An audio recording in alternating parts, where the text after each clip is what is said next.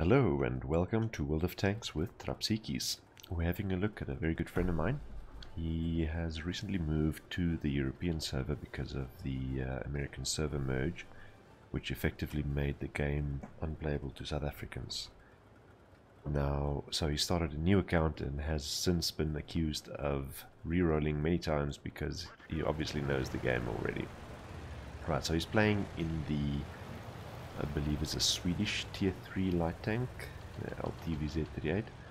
It's a relatively nice little tank with no real armor and decent mobility, but not great.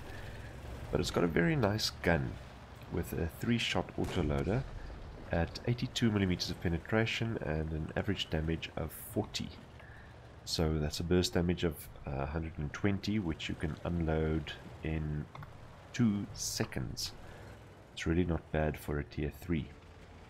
Now this match is only tier 3s, so you'll only be meeting opponents of the same tier, and he manages to land 2 of the 3 shots of his first magazine into that 38T, and you will notice that almost killing enemies is something that WoestynBrak does quite well in this game. Now the nickname WoestynBrak I believe refers to a certain well-known German person from the Second World War. If you get the reference, feel free to leave me a comment. Right, so doing some more damage to 2 different enemies in the same clip, and again he does not get the kill. You'll notice that the Panzer S35 on the friendly team is doing a very good job of supporting WoestynBrak. They are working together quite well, with WoestynBrak doing the majority of the damage and the S35 providing armor and eliminating enemies where possible. Right, so finally there's another opportunity for WoestynBrak to get a kill, but he leaves 3E on exactly the same number of hit points that he found him, and just before he kills him, the 38T gets the kill. Now up to 408 damage, which is quite good for this tier, and no kills. Right, so continuing with the theme, WoestynBrak manages to nearly kill another enemy. And again. Now reloaded his clip, he's ready to attack the Chiha, which is on quite low hit points. He will need to penetrate twice to secure the kill, but it is quite difficult. And of course he leaves him on 15 hit points for someone else to kill.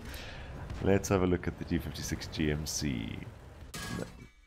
Now unfortunately some friendlies hit WoestynBrak in the rear, and because WoestynBrak hits his first shell of this magazine into the dirt, he's unable to secure the kill. Now only 2 enemies remain, the Panzer 1C and the unspotted Panzer 2J, which is quite a rare reward tank, and I believe, although I don't own one myself, a very annoying tank to play because it's got monstrous armor, it's very slow, and it's got an atrocious gun. I believe only 27mm of penetration. No, 23mm of penetration on the standard rounds, and with the gold rounds a whopping 46, which means even with gold loaded, the Panzer 2J is entirely unable to penetrate another Panzer 2J.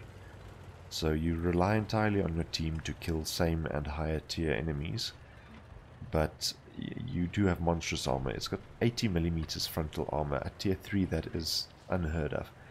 Sides and rear 50mm, and track armor 24.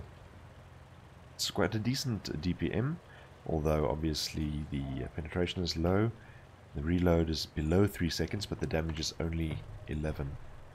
So you do need to hit your enemies quite a lot in order to do anything. But the clip size of 10 means that you can unload quite a lot on enemies without any armor. But the moment they have armor, you're in trouble. So WoestynBrak manages to land 2 of the 3 shells. getting his damage total to over 1,000, which is very impressive for tier 3. And while I was talking, I believe WoestynBrak was able to get the kill on the Panzer 1C. So he did manage to get one. Alright, so 2J of course turns his attention to WoestynBrak because he knows the theme and refuses to let WoestynBrak get the kill. However, the team does manage to take him out, and together they did very well. Between WoestynBrak and the S-35 they secured 8 of the 15 kills. So very good teamwork there, and a shout out to the S-35. I'll get to his nickname just now. Alright, so let's have a look at the post-game stats.